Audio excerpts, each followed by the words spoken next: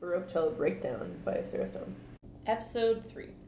Method, Theory, and Practice to Learn in a Short Time the Cello in its Perfection, also known as How to Play Cello, by Corrette. In the third and fourth sections of Chapter 2, How to Hold and Use the Bow, Corrette lays out some ground rules for bowing up and down. Section 3 is about the up bow, and Section 4 is about the down bow. But before we learn his rules, let's have a little vocab refresher. In his treatise, Corrette's word for down bow is tirer, or push, and his word for up bow is poussant, or pull. So, T for down bow and P for up bow. Now back to Corrette's rules for the third section, when to play an up bow. His first rule is, when you have two 8th or 16th notes in a row, and the first is an up bow, continue in the same direction for the second one. If a phrase ends with an up bow, the next beat will be down bow. But, in this case, that note is represented by the 8th rest, therefore the next 8th note upbeat will start on an up bow. He also adds that the stroke of the bow when pushing up is naturally shorter than that of the bow when pulling down.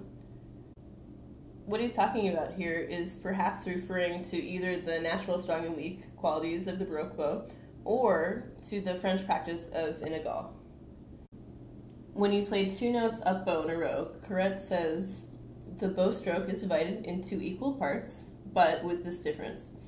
If you're playing two 8th notes, the second will pass more quickly. So maybe again this is referring to inégal. It's pretty vague, but we can definitely experiment. If you play a dotted quarter note on a push bow or up bow, the 8th after will also be on that up bow. And the same goes for an up bow half note followed by a quarter note. So proportionally these are exactly the same, and so he says it's a similar situation and to do a similar bowing.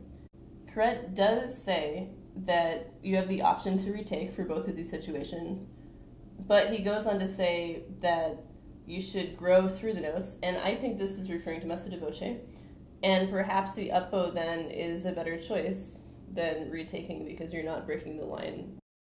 Corrette ends section 3 with the idea that two notes played up bow on the same bow will hardly happen as two equal 8th notes or 16th notes when the first is in that up bow.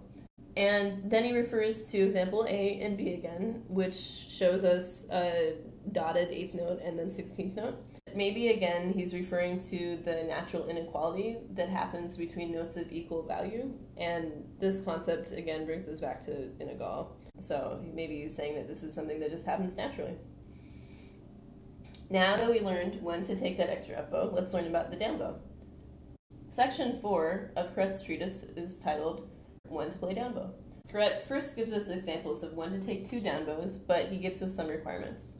For the first example, retake at the end of a phrase when the last note value is even and there are an even number of notes following that note. If the phrase ends and there is an odd number of notes left in the bar, bow it out as it comes. Next, we're talking about compound meters. So these are meters like 6/8, 9/8, and 12/8. And Corrette says that the bowing is as it comes, except if there is a note that is not dotted, at which point you should take two up bows to end a phrase or piece on a down bow. So basically he's saying fix the bow if you don't end up on a down bow. I find it strange that in a section about down bow he's telling us to take up bows, but then when you think about it, he's really just saying end on a down bow. Also, if the piece starts with a pickup, make sure that the downbeat of the first full bar is on a down bow. The next example shows us a bunch of notes followed by rest. Here Corrette says you should retake after every rest, whether it's quarter note rest, half note rest, or a rest for the entire measure. He says this happens often when accompanying in concertos. But then he goes on to say that we shouldn't be a slave to the bowing. We should make sure to still create long and short, strong and weak.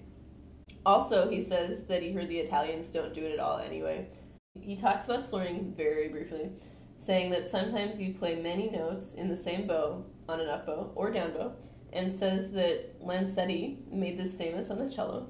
He ends the section on bowing with the following words of wisdom: there is no rule without exception.